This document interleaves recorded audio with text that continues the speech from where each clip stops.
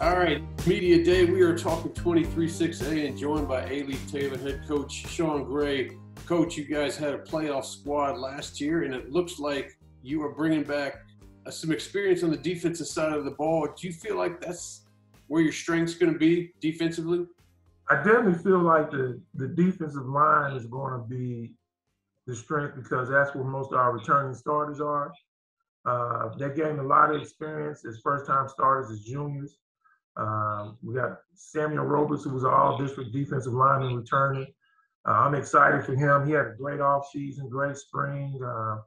He actually has a couple schools interested in him, so I'm really excited for him. I think he'll have a chance probably to make the biggest impact on the defense because of his experience and how he went through the offseason in spring football. We're talking about the defense, but obviously the player that everybody got their eyes on is Chase Jenkins on the offensive side of the ball. And we can talk about the 2,500 yards, but the stat that jumps out at me is the one interception. When you know you've got a quarterback out there that's not going to turn that ball over, it's got to be a good feeling as an offensive head coach and coordinator for whoever your coordinator is. Well, you know, he took a lot of pride in, you know, the one interception. And I think that he does a great job of being precise and, you know, on what he wants to do. I told him it's not okay. It's okay to throw more than one interception, though. It's okay.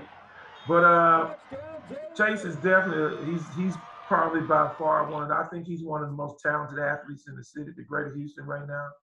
I'm really excited for him. I think he just touched the surface last year. I think he'll be even better this year because just because of his experience. Last year was his first time. He came in from private school, so this was his first time in 6A football, and he did well. He wound up, you know, being a first-team all-district quarterback. The one thing I love about him is he is definitely a gunslinger. I know his stats might think that he doesn't take a lot of chances, but he loves throwing that football. And then after that, he's a tremendous athlete who can run and throw at the same time. Do I want him to take more chances? Of course. And if it takes only throwing one interception to, you know, to win the district championship and, you know, go as far as we can, I'm with it. I don't have a problem with it. Yeah, that's a balancing act, right? You want him to take more chances, but you want to take them at the right time. You don't want him to That's right. You don't want to try to gun it into some double coverage there against Shawn Creek like that. I got he I think with him, we wouldn't have had a chance to make the playoffs without Chase. Right? He's definitely a tremendous asset to our program. And you know, he's definitely the person that makes everything run. Now, he's one of few returners on the offensive side of the ball, so he does have Brantley to throw it to and a couple other guys that he's used to. But talk about some of the inexperience that you hope grows up quickly on that side of the ball. Well, the first thing would be the offensive line. We had 5 seniors last year that started, so the entire offensive line is graduated and moved on, and all those guys have went on to college. So that's a big drop off.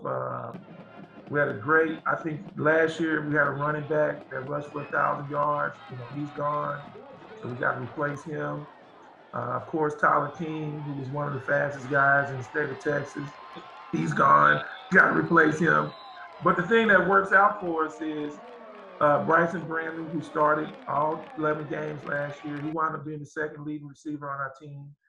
He wound up finishing all district in our district. He's returning. We have Terrence Nollings, who also started pretty much 7 games once we got to district. He started catching on towards the later on in the season.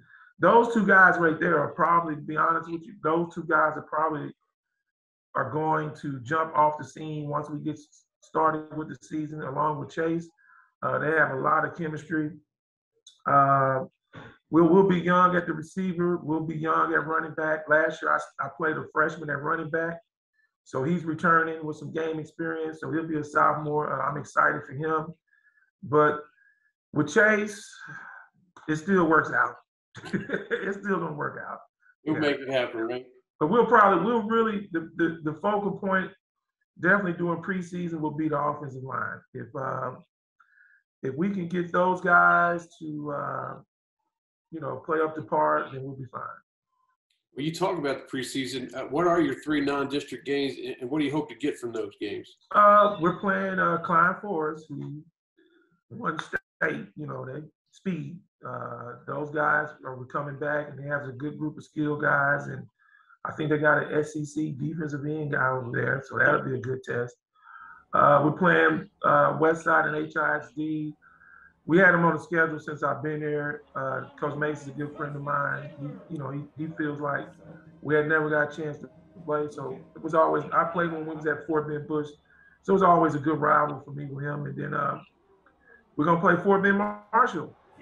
So they've been to state twice. So in order to get ready for our district, which is a pretty tough district, I think it's important for us to play quality opponents before we get inside our district. So I felt like those preseason games would give us a definite look at what we need to work on and what we can be pretty good at. Well, you talking about, I guess we'll finish up with the district talk.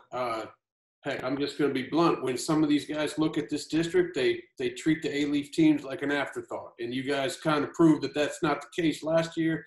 And you're ready for the come-ups. What's it going to do to be a consistent playoff team to knock down some of these teams like Straight Jesuit and the Pearland teams and Shadow Creek?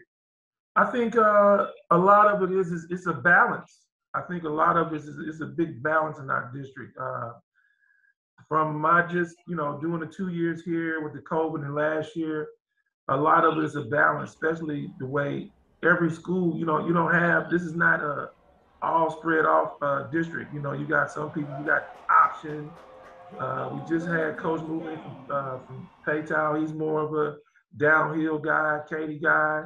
So now you bring that in. Of course, the Alief schools, we kind of diversify everything. We got a new coach coming in. Coach Rodriguez is coming in. It's a balanced district because you have some teams that are really good on defense, and then you got some teams that are really explosive on offense. So I feel like for us, we have to have balance in order to be able to compete with these teams in our district. Of course, you got to score points, but you got to be able to hold up as well. So it's kind of a week-to-week thing. And then for me personally, I think it's more of a matchup. It's more of a matchup thing because the schools are different. You talk about difference in attendance, difference in number of kids in their program. I think for the Alief schools, for us, it's just, for when I got here, we're just now getting to the point where everything is normal. I think this was the first time I got a chance to do all season with the kids.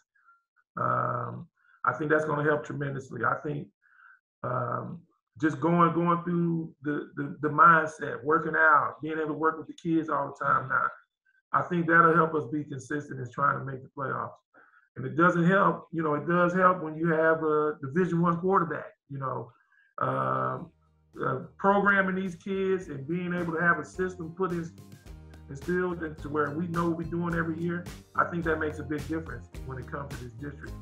Absolutely, and you definitely wanted it last year, and I can't wait to see what you guys got for them this year. So good. Thank you for talking with me, man. Good luck this year, and I'm hoping to see you back in the postseason. All right, appreciate it.